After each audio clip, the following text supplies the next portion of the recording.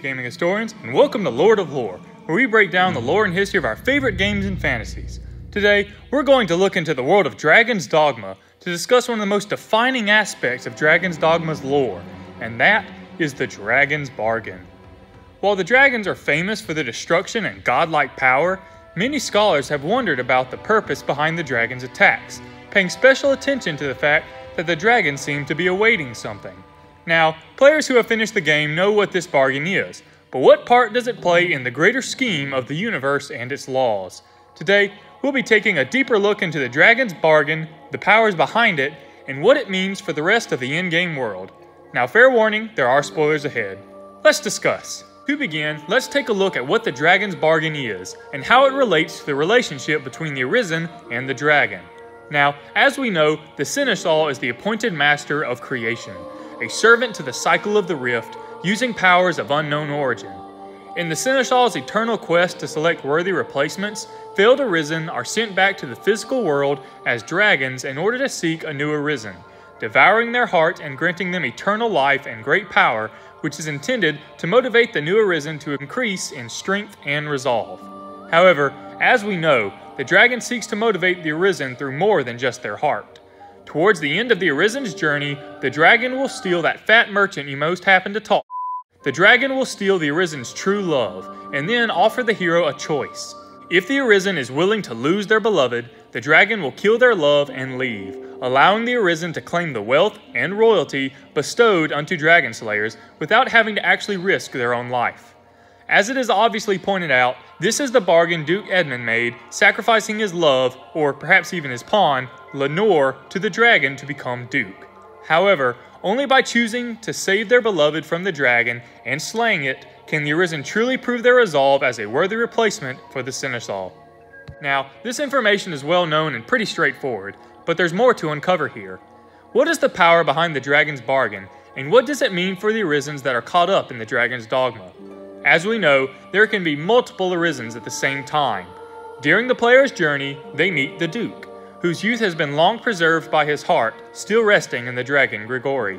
Then there is the Dragon Forged, a unique hero who is likely, if not certainly, the oldest living Arisen in the game. But who is he? We know that he is a very, very old hero, with the very primitive landscape drawing depicting a figure with a hunting spear. And because he crumbles to ash from age after the death of Grigori, we know he too was an Arisen chosen by the same dragon. However, despite obviously refusing the Dragon's Bargain and fighting Grigori, we know that his spear was broken and he was forced to fight the dragon with his bare fists. This can be seen by his name and his black-scaled limbs. Just as using a weapon against a dragon can cause it to be strengthened by the dragon's power, or Dragon Forged, the Dragon Forged Arisen's very fists are black and scaled. In the end, however, the Dragon Forged failed to defeat Grigori, likely due to a stalemate, and he then retired to an ancient cave to aid new Arisens.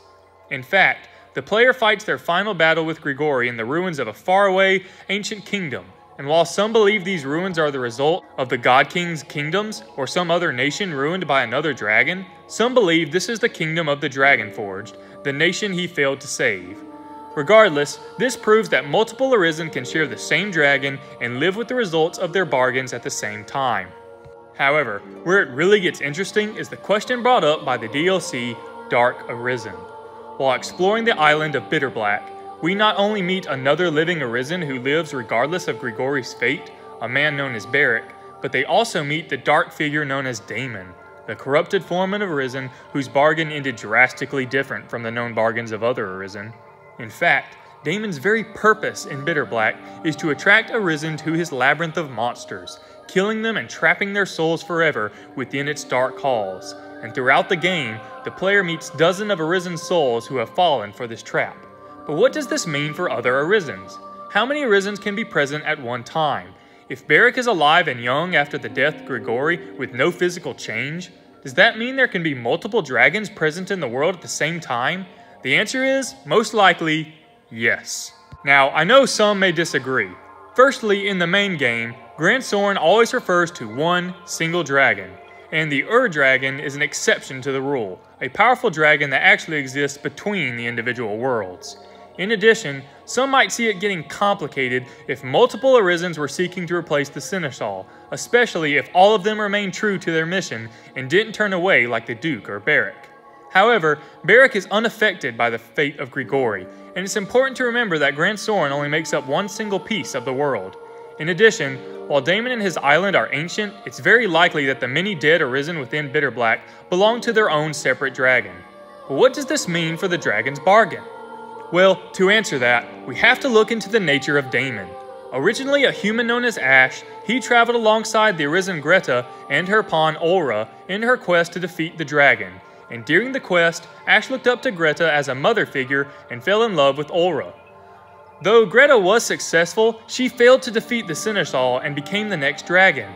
Tragically, the person she chose as Arisen was Ash himself, and when Ash was forced to make the bargain, he refused to kill either his beloved Olra or his mother Greta, instead swearing to kill the gods themselves for forcing him into such a bargain. In a surprising twist of events, Greta granted him his wish, transforming Ash into a monster powerful enough to kill the gods, but sacrificing Olra in the process. Ever since, Ash, as Daemon, has attracted Arisens to Bitterblack in defiance of the gods and the cycle of the Seneschal. This is significant because the dragon's bargain can do more than merely offer riches and royalty. It can grant a person's very wish, even making them powerful enough to kill the gods. If the Seneschal, a being whose only weakness is the God's Bane, has the power to grant mortals the strength needed to kill him and the other gods, then it only reinforces the idea that the Seneschal is using power beyond the rift by some unknown entity. The fact that the dragon's bargain can grant virtually any wish has major implications on the lore of Dragon's Dogma. Not only does it mean that there are likely many dragons across the world, but their power to grant wishes offers limitless possibilities. Have there been other Arisens who have made an alternate bargain? And what could they do with such amazing powers? Until new content comes, we can only theorize, but it's likely that the bargain of the Dragon's Dogma, will have a major impact on any new games, perhaps even introducing a new twist to the grand cycle of Arisen and Dragon. But what do you think? Could we see multiple Arisen competing for the right of Seneschal? Could the old gods have been Arisen granted godlike power by the dragon's bargain? Leave your thoughts in the comment section below, and remember to drop a like and subscribe so my channel can grow. Feel free to comment what you would like to see next, new videos every week. God bless.